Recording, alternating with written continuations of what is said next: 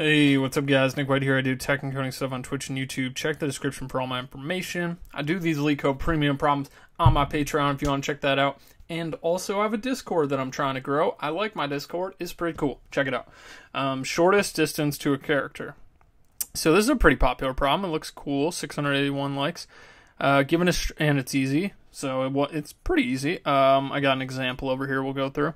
Given a string S and a character C, return an array of integers representing the shortest distance to the character C in the string. Okay, so we're given a string S. Could be any string, just a bunch of letters. All the letters are lowercase. There's only between 1 and 1,000 letters. And then we're given a character C. Okay, so E is in this example, and then the string is love LeetCode. So there's a bunch of E's in here, right? There's an E here. Sorry, there's an E here. There's an E here, and then there's an E here. 4 E's. Okay. There's guaranteed that this character they give us is at least in this string once. So if it's 1,000 or 10,000 characters, the string, this letter they give us has to be in it at least once. Okay. So what we want to return, let's go through an example here, is the distance between the closest instance of this character and each individual character in the string. So they want us to, go through the string letter by letter and find the distance from the current letter to the closest instance of the character they give us. So the closest instance to this L is obviously this E, not these ones. These ones are farther away. So we do, this is position 3 minus position 0, so that would be 3, right? This is position 3 minus position 1, so we do 2. 3 minus position 2, which is 1. When it's actually an E, we just put 0 because it's no distance away. So for these E's, you're going to see 2 zeros. This L is closest to both E's, so it's just 1 away from both of those. This T is 1 away from this E. This C is 1. Here's you have to do the closest because see this C? The C is 2 away from this E, but it is 1, 2, 3 away from this E. So you got to make sure that you're putting the closest version of it. So you got the T is 1 away, and then the C is 2 away, not 3. And then same thing with the O. The O is 1, 2, 3 away, but we're going to put 2 because it's 1, 2 away from that. Okay, so I think you understand. Not too difficult. How do we do this, right? How do we do this efficiently, fast? So you obviously have to loop through the string, character by character. We have an array. It's going to be the same size as the string, right? Same, because each letter has a distance from the letter we're looking for. So if this is size 12, then this array is going to be size 12 as well. How do we do it then? So you might think like, okay, we loop through character by character, but we don't know how far away the E is. So what do we do?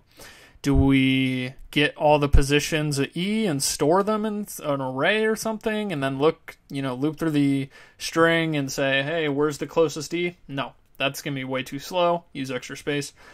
Do we loop through the string and then once we find an E, we do an inner loop and then we do all the positions of the ones up to that E? No, that's a bad idea as well. Also slow. Here's what you do. We're looping through the string and we want to... Here's what you need to know is, once you see an E, you know the index of that E when you're going to the right. Let's just say we're looping to the right here. We find an E. We know the position. We can now set the distance for any letter after that E that we've seen. So we're going to keep a variable to keep track of the last E that we've seen. And we're going to say, okay, we saw an E at index 3. Okay, now this isn't an E, so we'll just do the distance from that index. So, we put 1. This is 0. We put 1 for the L. Now we found a new E, 0 again, and we update the index to 5, 6, and we update the index, put 0. And then, what is this distance from 6? 1. What is this distance from... you just update it, and you keep checking the distance. When you go to the right, and then this is 1 away from the last E. This is 2 away from the last E. This is 3 away from the last E. 4 away from the last E. And then we found another E, and we put a 0. And then you go and you do a backwards loop, and you just repeat the same thing, and you take the minimum distance. So when you go backwards, you're also looking at these E's, keeping an index of the last E seen, and you're taking the minimum of the values already in the array. So let's code it out, and then let's go through this example. Hopefully that made sense, but we'll just go through the example so you really understand. So n we're going to set to be length of the string, just so we use it as a variable, make everything easier. Output array is equal to new int array of size n. We're also going to have, C position as the last seen instance of C. And we're setting it to -n because that's negative length of the array, and the character has to be in, or negative length of the string, because the character has to be in the string. So it's a good variable to set to fill our array. So we're gonna loop through the string now. So n is the length of the string. So we'll just do that count of for loop. We'll say, okay, if s.char at I is equal to the character we're looking for, well, we found the last instance of it, and we'll set that to I. Otherwise, we will fill our output array with I minus C position. Boom.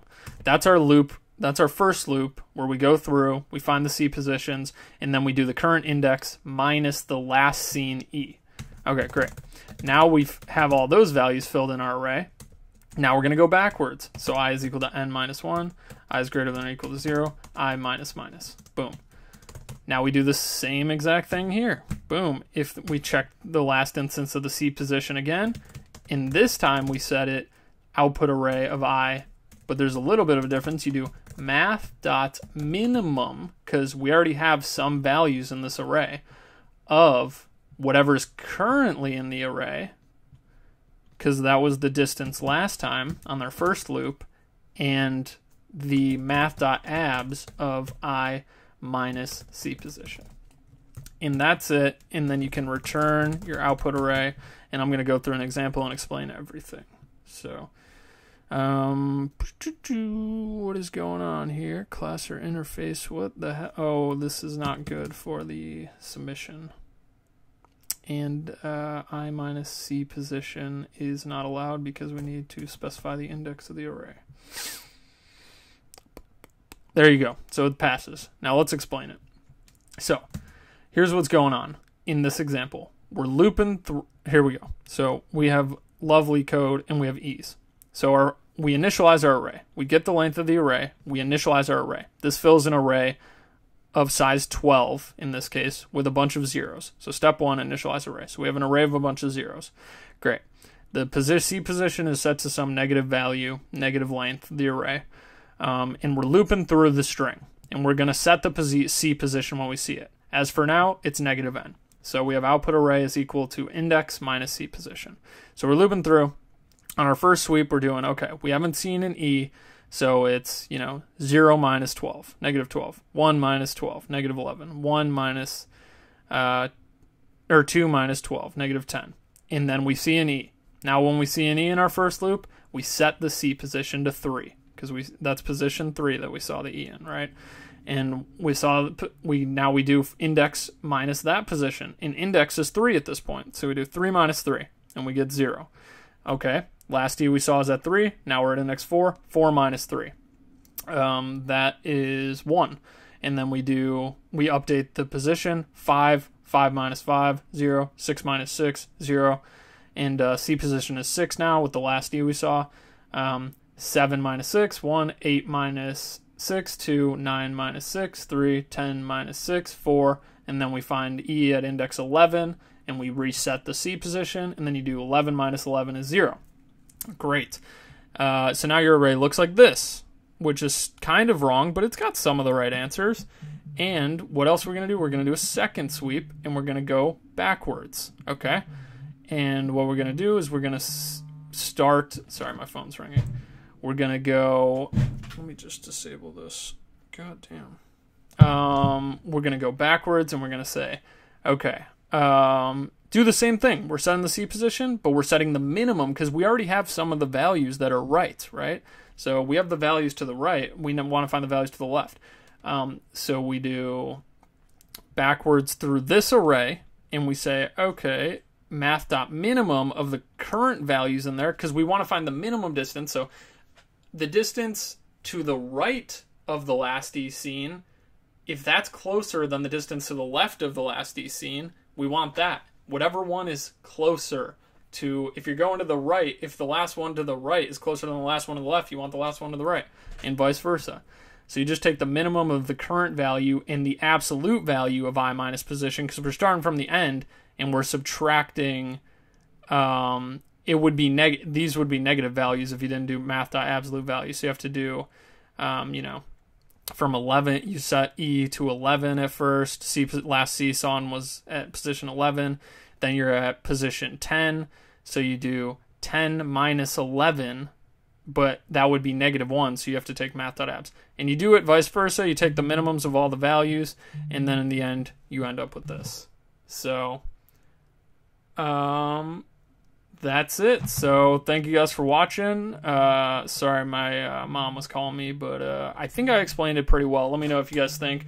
I'll try not to get interrupted in this stuff anymore, but no, it's all good. Just gotta calm down. But I mean, thank you guys for watching. Really appreciate everyone that supports me, and let me know if you have any questions. I think that it makes sense. So, all right, check you guys later. See you guys next time.